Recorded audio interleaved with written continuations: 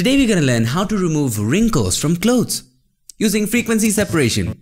In other words, let's iron some clothes today. So without any further ado, let's get started.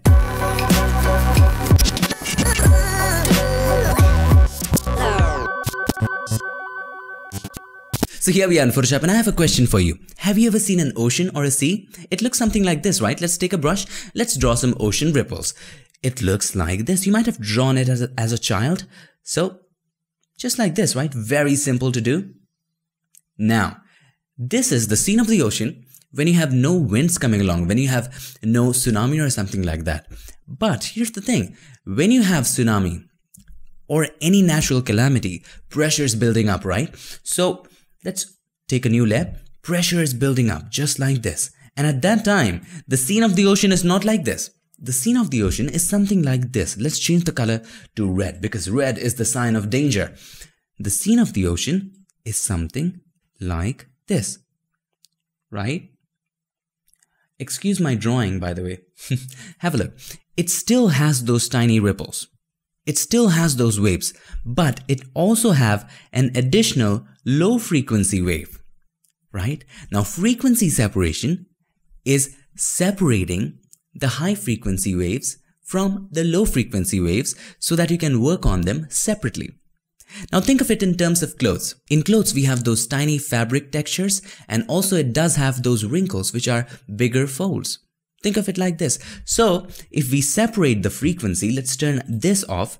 If we separate the frequency, it will be something like this. Frequency number 1 would be this large frequency, right? And frequency number 2 would be, let me change the color to blue so that you can see, these small frequencies. Now, these two combine, this one and this one, these two combine to form this when you have wrinkles in your shirt. So if we make this plane, this frequency, if we make this plane, if we just play with it, if we can even out the tone, the cloth will be wrinkle free and it will still have these textures. Why? Because we'll first use frequency separation to separate both of those frequencies and work just on the folds. Make sense? Let me show you some examples. But before we jump into the examples, I want to make it clear for you once again. Have a look at this again. Here we have a large wave and small waves, high frequency waves superimposed on that large waves. Using frequency separation, we're going to separate both of them. So think of these small waves. Think of these high frequency waves as fabric textures and this large wave, this one, as those wrinkles. So you have to separate both of them and even out the wrinkles, keeping the small textures or the fine fabric textures intact using frequency separation. So here we have our first example, and if you want to download any of the photos used in the video, make sure to go ahead and check the links in the description. Let's zoom in. As you can see, his shirt is a lot wrinkly. So the first thing that we need to do, make 2 copies of the background layer. Here's how we do it. Press Ctrl or Command J. Keeping the Ctrl or Command held, press J again. This will make 2 copies, or in other words, you can also just hold the Ctrl or Command, press J twice in very quick successions, and there you go. There you have done it. Now let's name the lower layer as color, or whatever you want to name it. Let's name it low frequency or high frequency. It's totally upon you because that layer will take care of the color and most probably the wrinkle. The top layer will take care of the fabric texture. So you can name it any way you like. Let's name it low frequency so that it has a generalized term, low frequency, and this one, the high frequency. Now, in the low frequency area, we don't want any skin texture, right? So let's select the low frequency layer. Let's turn off the high frequency and we're gonna blur it, right? Go to Filter, Blur, Gaussian Blur. Now, keep the value all the way to 0.1 and keep on increasing it gradually. And have a look at this section or any section that you like. Just click on the section which you want to view and just increase the radius, and just when the fabric textures go away, stop. So in this example, as you can see, fabric texture is still there. If I increase it, still there, still there. Let's go 5. 5 is good. And once you're satisfied, hit OK. Now, the next thing that you need to do, you have taken off the skin texture from this layer. You have taken off the high frequency from this layer. This has just the tone, just the wrinkle, right? You want to subtract this. You want to take this away from the high frequency, which is not right now, which is not high frequency, which is the complete layer right now. You have to take the low frequency away to make this layer just high frequency. To make this layer just have the high frequencies, just have the texture. So with the high frequency layer selected, go to image and then apply image. Now inside of apply image, make sure you choose layer as low frequency because you want to subtract a low frequency from it. Let's choose low frequency. Channel RGB is fine. Blending mode, very obvious. Let's choose subtract and the value of scale as 2 and offset 128. Now why these values? I have a dedicated video explaining frequency separation really in depth with science and physics. Let's check that video out first for you to understand this, okay? If you want to understand this, check that video out. Now, some of the professionals claim that if you're using a 16-bit image, you have to use, instead of subtract, you have to use add and the value of 20 and you have to check in invert. But here's what's worked for me. If I choose subtract, I have applied subtract the value of 128 without invert on both 16-bit images and 8-bit images. And I personally have seen no difference. And I was startled by this fact. So yesterday I went ahead and asked an awesome photographer and a Photoshop guy and a popular author, you might already know him, Matt Kloskowski. I asked him what's the difference between using subtract and add in 16-bit and 8-bit images. He said he personally saw no difference either. So we see no difference. You can use subtract on both 16-bit and 8-bit images. Okay, I have a proof at the end of the video, so you can check that out. Let's choose subtract, value of scale 2, offset 128. Let's click OK. Now once you're done with this, let's change the blend mode of this one to linear light. Again, if you want to know why the values of 2 and 128, check this video out again. Alright, now as you can see, if we make a group of both of these, the high frequency and the low frequency, by holding the control or command and clicking on the other one and making sure both of them are selected, and then if we press control or command G, it makes a group of both of them. Now if I turn off this group, you can see no difference because both of these images combine to form this image. And that way we can say that both of them are perfectly separated, but both are different. If you have a look at solo layers, see this one is blurred, this one just has the details. Now what you have to do, select the low frequency layer, select the mixer brush tool. So right click on in here and choose the mixer brush tool. Think of mixer brush like this. Think of this image just like an oil painting and it's still wet. Now if you have a brush, you can use the brush to smudge it all up, to mix it all up, and that's all there is. So take the mixer brush and the value of wet, set it to 2 or 3 or 4, something like that, and copy the value 75, 90, doesn't matter, load and mix doesn't matter right now because we are smudging it, and make sure that this is clicked, this is checked off. You don't want any color here.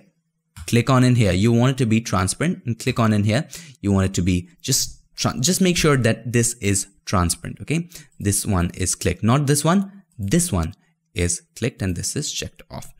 Just like this, wait for, you can keep the flow at around 100. You already know the concept of flow, right? If you have the flow at 10%, you will have to paint 10 times or more to get the intensity of the brush if the flow was 100%. As simple as that. So let's keep the flow at 100%. I'm going to show it very quickly. You can keep the flow low and paint a couple more times to get it more smoother and have more control over it. But I'm going to keep at 100%. And then let's just try to soften it out just like this and paint in the direction of the wrinkle. Okay, you don't have to make it totally flat. You have to maintain the big folds so that it looks natural. You have to maintain the big folds like this. It doesn't mean that it's wrinkled. You have to just remove the wrinkles and paint in the direction of those big folds just like this. And if you want to see what you're exactly doing, I'm just going to show you how it's working out. And my table is a little wobbly right now. So just a few brush strokes and have a look at what it did. If I turn off the group, so this is the before, this is the after. Now let's zoom out. This is the before, this is the after. If you want to have a look at what exactly we are doing, you can go ahead and turn off this high frequency layer and see we are just softening out the wrinkles. So you can also do it with this turned off and just paint it, make sure it's all smoothed and evened out like that. Okay. And once you do it, you will understand which direction to paint, because the direction also matters. You just cannot go ahead and paint it just like this. It will ruin the photo. If I just turn it on right now, see, it's looking very strange. You have to paint in a particular direction, and that is something which you will get only and only if you practice. So I join my hands. Please go ahead, download this photo, use your own photo, but please practice it. Okay, let's just turn this off and let's just even this out. You can take as much time as you want. Make sure you maintain the folds. You don't remove the folds, maintain the folds, and just have a look. These are the wrinkles. We need to remove that. So let's just blur it all out. Okay. See, I'm maintaining the folds. I'm not just painting it this way and taking away the folds. So maintain those high folds. So you can just paint in here, just take care of all the wrinkles like that. See? This is the fold, I left it. You don't have to play with that. See, there's a fold again. Leave it. Fold again. Okay. Now if I turn that on, I did it very quickly. You already saw that. Now if I turn this on, have a look. It's evened out. Have a look at the before and after. So this is the before. This is the after. Really, really good. And this is the after image after I worked on it for 15 minutes or so. So there we go. Now have a look at this image. This is our second example, and for you to understand it very clearly. So in this too, very simple. Control or Command J twice. 1, 2. Right? You can name it. Let's not name it this time. And now we'll go to image and then apply image. But before we do that, we have to blur it out, right? Let's turn this off and go to filter, blur, and then Gaussian blur. Now let's take a sample of one of the areas of her shirt, shall we call it, or jeans shirt, because it's made of jean material. Anyway, let's go ahead and increase the radius. So as you can see, it's still not blurred yet. So let's keep it at around 8 is fine. Click OK. Now let's turn on this layer, come to this layer, select this layer, and we'll go to image and then apply image. Let's subtract layer 1 from it. RGB, subtract to 128, everything is fine. Make sure invert is not checked. Click OK and change the blend mode of this one to linear light. Now similarly, select layer 1, make sure the mixer brush is selected, and just what you can do, you can just turn it off and just soften it all out just like this. Maintain the folds, don't remove the folds. Let's decrease the wetness to 2%. Okay. In layman's concept, think of this brush just like that brush we talked about, this being a wet oil painting, and you're painting with the brush. Wetness is how wet the brush is. The more wet the brush is, the more mixing, the more smudging will occur. Okay. So there we go. Okay. Do not remove the folds, keep them intact. Just remove the wrinkles. Okay. This is looking great. In that direction, just like this, and we have just evened out this particular area. Let's just turn this back on and let's have a look. Have a look at it. If you make a group of both of them, have a look at the before and after. Let's zoom out quite a bit. So this is the before, this is the after. As you can see how much of a difference it has made. So that's how we remove wrinkles from clothes using frequency separation. Now I gotta show you something which is very, very important. Now have a look at this. This is the picture of my beautiful family. Now as you can see, this is a 16-bit image, and this is for the guys who think there's a difference between subtract and add, but I personally saw no difference, but I gotta show you the proof. Okay, so if you go to image and then mode, as you can see, this is a 16-bit image. Now, let's do frequency separation on this. If you make 2 copies of this, pressing Ctrl or Command J twice, turning off the top layer, going into this layer, filter, blur, and then let's apply some Gaussian blur. Let's say 4-ish, click OK once you're satisfied. Now, let's come to this layer. Let's turn this on. Let's go to image and then apply image. And let's apply subtract to 128. Everything is fine. And we choose layer 1. Okay, we have this. Click OK. Now, I'm going to create another subtract layer just to show you it doesn't have any difference. Remember, this is the 16-bit photo. Okay, now let's make another copy of the background layer. Pressing Ctrl or Command J. And I'm going to bring it at the top. And this time, Let's go to image and then apply image, and let's try add. So I'm going to choose layer 1 again. It's already chosen, and instead of subtract, let's choose add. For 16-bit images, which is suggested by most professionals, many professionals I have to say, let's choose invert, the value of 20. Okay. Now as you can see, this one was done using add and this one was done using subtract. If I turn the add off, no difference at all. Let's just zoom in. No difference at all. The subtract is same. If I turn on the add is same. So I personally saw no difference. I tried both of them in both types of images. So keeping all of that aside, that's how we use frequency separation to separate the fine textures of the fabric and the texture of the wrinkles, and then work on the wrinkles, even it all out to get a smooth, softened, fine, ironed cloth. Now, here's how to do it. Make 2 copies of the background layer or the layer in which you want to work.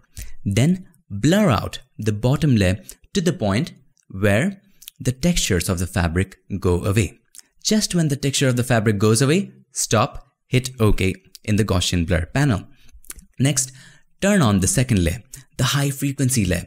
Then go to image, apply image, and then subtract the low frequency layer from the high frequency layer. And that's how to do it. Then use the mixer brush and then just even out the things in the low frequency, which in other words are the wrinkles. I hope this video helped you, and if it did, make sure to give us a like, and also don't forget to subscribe, and not just subscribe, ring the bell so that you, my friend, don't miss a thing. I'll see you guys in my next one. Till then, stay tuned and make sure that you keep creating.